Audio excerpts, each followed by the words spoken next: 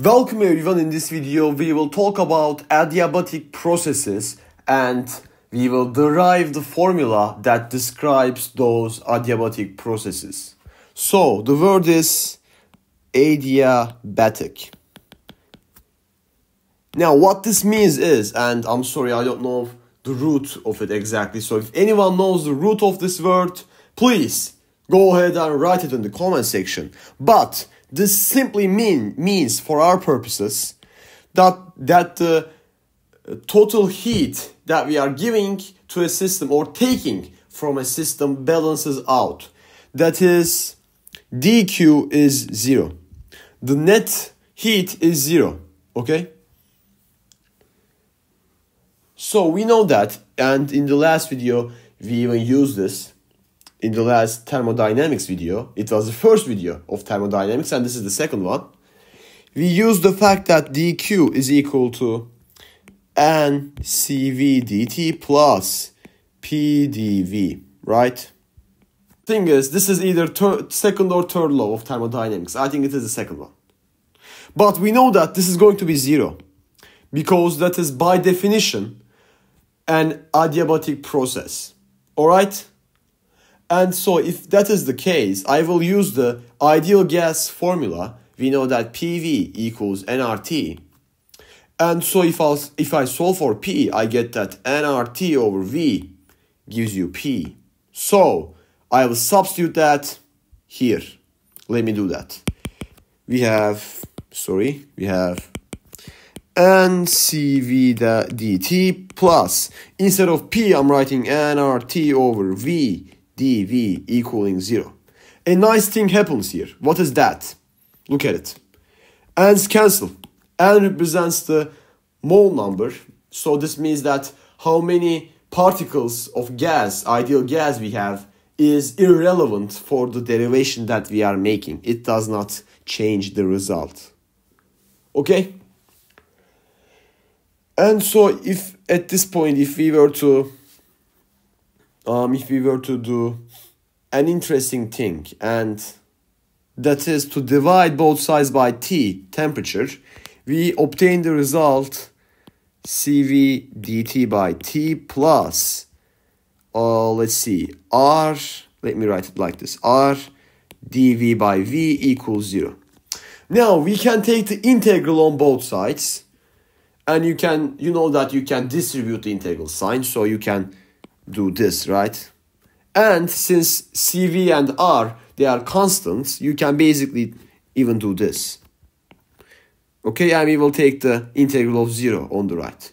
Now, this might be tricky. Please do not think that the integral of 0 is 0, okay?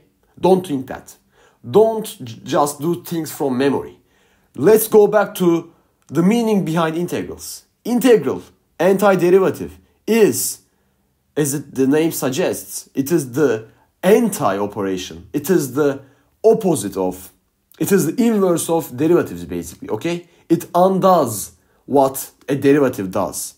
So the question is, which function has derivative 0?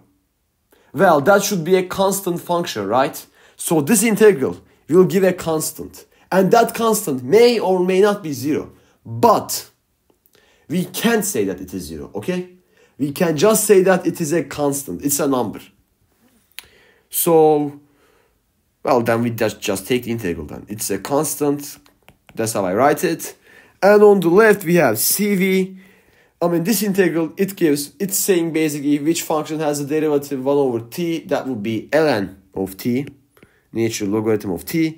We put absolute values normally to say that the inside of the ln function cannot be negative, but in this case we don't even need to put this because the temperature and the volume, they will be positive. And you can say, hey, it doesn't have to be positive, especially for the temperature. But yes, it has to be positive because we're not using Fahrenheit or Celsius. We are using Kelvin. And 0 Kelvin is the absolute 0. You cannot get any colder than that as far as we know. Okay? So we don't need to put an absolute value. The temperature is always positive. It's not even 0. It is always positive. Okay? Practically. And the volume obviously as well. So we have this. Now, it is a property of logarithms that you can take this multiplier and put it as the exponent inside. So we have ln of t to the power of cv plus ln of v to the power of r, giving you a constant.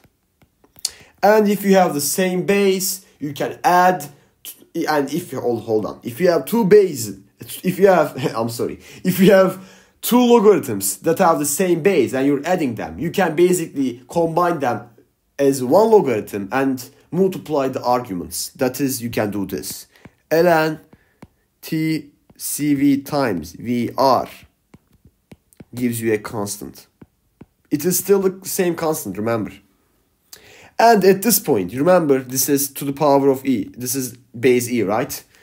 This is, so by definition, telling us TCV times VR equals e to the power of a constant, okay?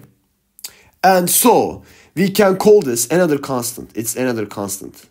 And I write it with a capital C because, well, they are different constants, right? That's the only reason.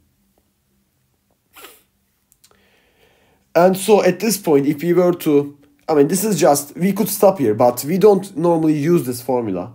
If you were to just take the, well, which one is it? Well, it's going to be, if you take both sides to the power of 1 over CV, and don't say, why are we doing this? As I said, this is just a convention. You don't have to do it. But if we do it, we will have t times v to the power of r CV, right? That will equal, well, constant to the power of some number. That's just a constant. And I will write it the way we wrote it initially. But please don't confuse it. This is not the same constant as this one, okay? They are not the same. They are different. And so this is, we're getting closer to the end. But there is a couple of things that we could still do, actually. And that is to, instead of t, we substitute, using this expression, we substitute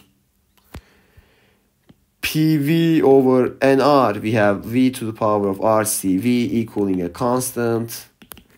Notice that these are constant, so we can just toss them to the other side and include them in the constant. This changes the value of the constant as well, of course. We had PV, right? So I'm just going to add 1 here as the exponent of V. And we have a definition for this. This thing, R CV plus 1, this is defined as gamma. And this is the adiabatic constant. This is the adiabatic constant, basically, okay? Adiabatic constant. And you can see that this, in fact, equals CP by CV. Because in the last video, we showed that CP is CV plus R. So if you divide CP plus R by CV, you get 1 plus R over CV. And so, the formula that we tried to derive all along, it is very famous. You will probably never forget it if you do enough thermodynamics problems. It is that P, V, I don't like this color, come on now.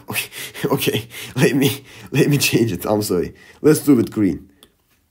It is the color of nature, right? So the result is P times V to the power of gamma is a constant for adiabatic processes.